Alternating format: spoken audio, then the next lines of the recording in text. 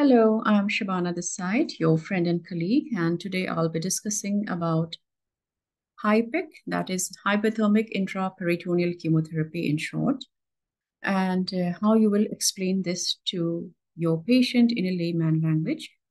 Because in Mrcog part-3 exam, in cases of ovarian cancer, the patients do ask about hot chemotherapy, that is HIPEC. So I have again kept it very simple and easy for you to explain to the patient. This HIPEC, that is hyperthermic intraperitoneal chemotherapy, this is also known as hot chemotherapy or chemotherapy bath, in which heated chemotherapy drug is delivered directly to the abdominal cavity, that is tummy. It is a procedure which is carried out after completion of complex and extensive surgery. This is performed after the surgeon removes all tumors and all visible diseases in the tummy and pelvis. And after all visible tumors are removed, chemotherapy drug is heated to about 40 to 45 degrees Celsius and pumped through the abdominal cavity. And as the temperature is so high, so the patient lies on a special cooling blanket to keep their body temperature at safe levels. And after instilling the drug, surgeons physically rock the patient back and forth on the operating table, or they massage the tummy for about 2 hours to ensure that the drug reaches all areas of the abdomen, killing any cancer cells that remain after surgery and reducing the risk for cancer recurrence.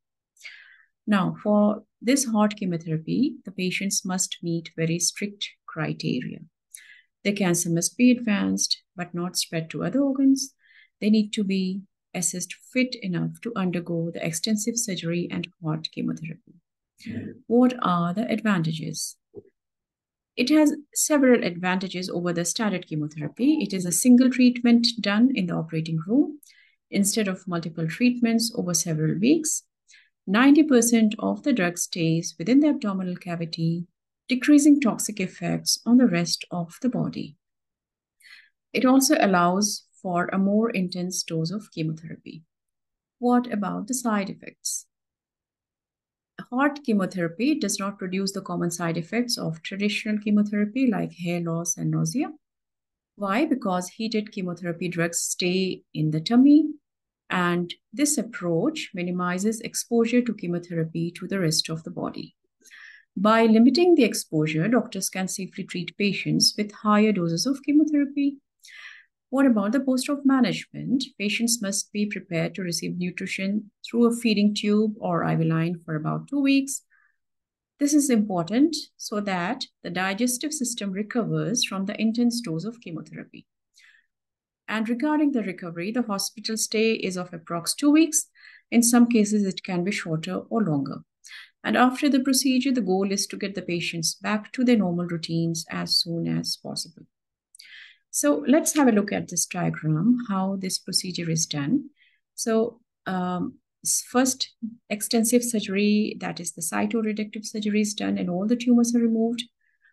After that, the drug is heated, chemotherapeutic agent is heated. So you can see there is a heater and heated to up to 42 45 degrees Celsius, and then it is instilled in the abdominal cavity through this pump, that this is the inflow pump. After that, the surgeons massage the abdomen or rock the patient back and forth so that the whole drug mixes up in the abdominal cavity.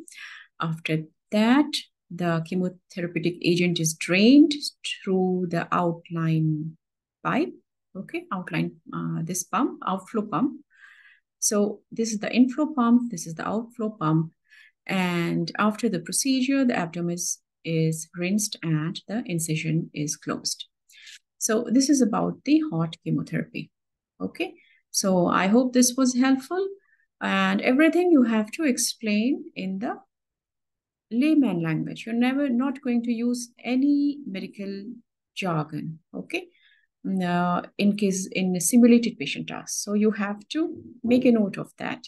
In simulated patient tasks, every procedure has to be explained to the patient in a layman language No medical jargons, no technical terminology. Okay, I hope this was helpful. Thank you and all the best.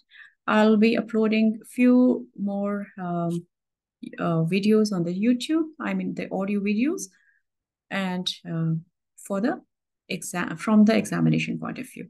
I hope this was helpful. Thank you. Thanks for watching. All the best. Take care. Bye-bye.